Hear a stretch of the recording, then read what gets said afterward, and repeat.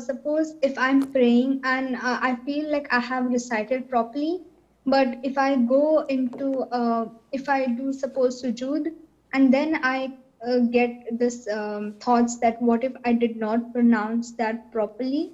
So should I just disregard this, or should I do prostration of forgetfulness? Do you get this feeling often or once in a blue moon? Often. Now, the rule is, Satan is looking for customers. He's looking for people to join him in hellfire for eternity. How does he do this? Those who are negligent and ignorant, he doesn't do whispering to them. He just opens venues of haram, nightclubs, partying, going to bars, earning haram money. They don't care about halal and haram food.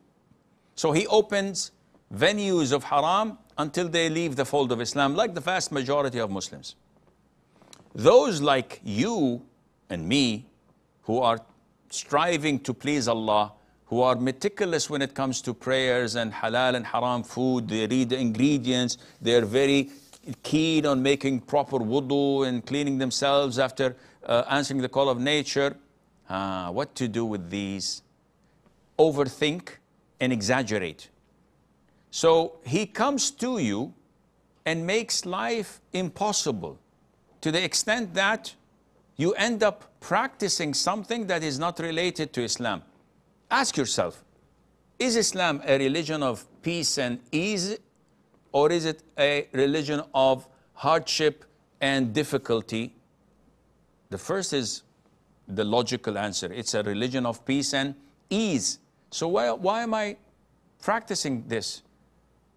Did the Prophet ﷺ suffer like I'm suffering? Did the companions suffer like I'm suffering? No.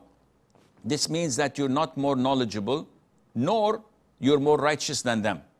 Open your eyes and know how shaitan is messing up with you. What to do?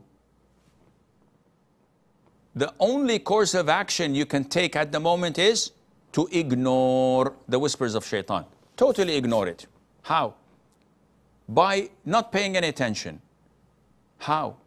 By acting on your gut feeling. So you're in your sujood.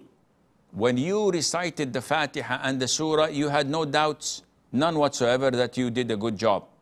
Why is it coming to me now in sujood? Not when I was reciting it.